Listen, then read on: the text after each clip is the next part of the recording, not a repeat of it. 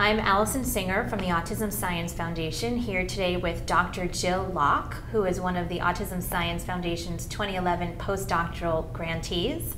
She's working with Dr. David Mandel at the University of Pennsylvania on an incredibly exciting project, one that our entire board and SAB is really excited about. It's called Improving the Social Involvement of Children with ASD in Schools. Thanks so much for joining us today, Dr. Locke. Thank you for having me. So tell me a little bit about what we know and what we need to learn about social involvement of our children in school settings. Yeah, so what's really interesting is that there's this movement for inclusion, and a lot of our kids with autism are being included, but not so much in that social setting. So they are in the classroom, so what does inclusion really mean? And so what we're hoping to do is make these kids more included in their social networks, have more friends, become more involved in the social dynamics of school. And so a lot of the research that we've done in the past has to do with looking at these kids in laboratory settings, and now we're moving into the school settings where the kids are in their natural environments, where we can see them interacting in the classroom or on the playground with peers that are typically developing, and we want to see how they are included in those types of settings. And so the movement now is to sort of help these kids build these social skills where they can be successful at school with their same age peers. One of the issues that we've seen in the past with these types of interventions where we test them in a lab and then try to move them into a school is that in a lab you're dealing with a highly trained, skilled clinician who's administering the therapy, and then in schools you're dealing with special education teachers or general education teachers or classroom aides or paraprofessionals who don't have that level of training. So how will you address that issue? So we're hoping to learn from what we've done in the past. And so in our first trial of an intervention that we did in the schools systems in Los Angeles during my graduate training, we worked with kids that were on the spectrum one-on-one or alone or in combination with three of their typically developing classmates. So an interventionist would go out and work one-on-one with a target child with autism, and another one would go out and work with three of the typically developing peers, and we randomized the conditions, and we tested to see if those treatments worked alone or in combination with one another. And what we found were these gains for kids that were randomized to the peer-mediated treatment conditions. They were more included in their social networks of their classroom. They spent less time on the playground solitary, which means that they spent less time walking around alone or walking the periphery of the grass. And more time engaged with peers, either in conversation or games or a mutual activity. And so after 3 months, once our expert clinician team left, our research team left, those gains kind of dipped a little bit.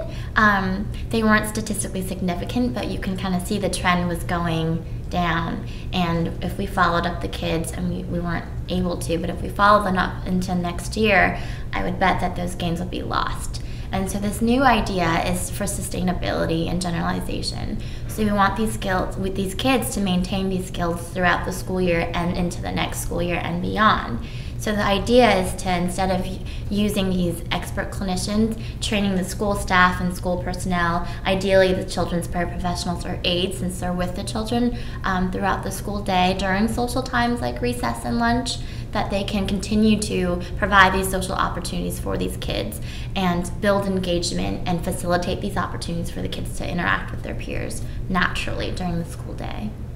One thing that I think is so exciting about this type of work for parents is that this seems like a very cost-effective way to get this sustained, efficacious treatment to many, many more children. Right. In that you're not relying on a skilled clinician, you're training the people who are actually there. Can you talk a little bit about that? Right. So if this study is successful, we're hoping that schools across the nation will be able to adopt this model. It's very cost effective, and it should be easily implemented once the school staff is trained.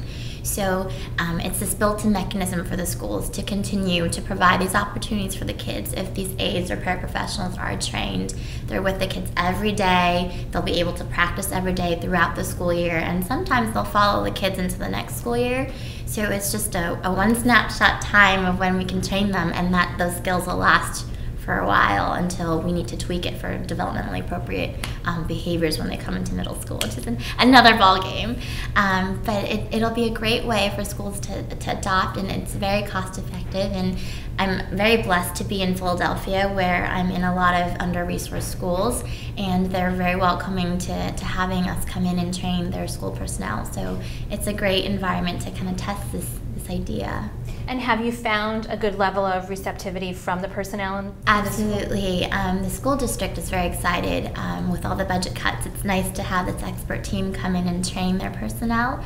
But I feel like the schools are very hungry for something, especially in Philadelphia, where the kids, they don't have as many quality evidence-based programs that are available to them for free.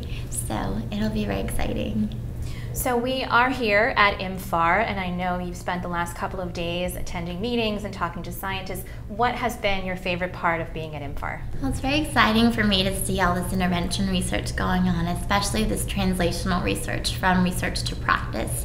And I feel like the movement is towards dissemination now. So we know of some promising evidence-based treatments, and now it's about this push to disseminate them into the communities. And I find that I just left a symposium that was from research to practice, and it was really interesting to see that there are people out there that share the same visions that I do of sharing what we know to communities that often don't have those resources or don't have that information available to them. So it's nice to see that IMFAR is recognizing that as well. Well, we are really looking forward to seeing the outcome of this study. I think it has potential to really change the lives of so many children and really help them gain skills in the place where they spend most of their day. So thank you so much for being here, and work hard, and we can't wait to see the outcome of your study. Thank you so much.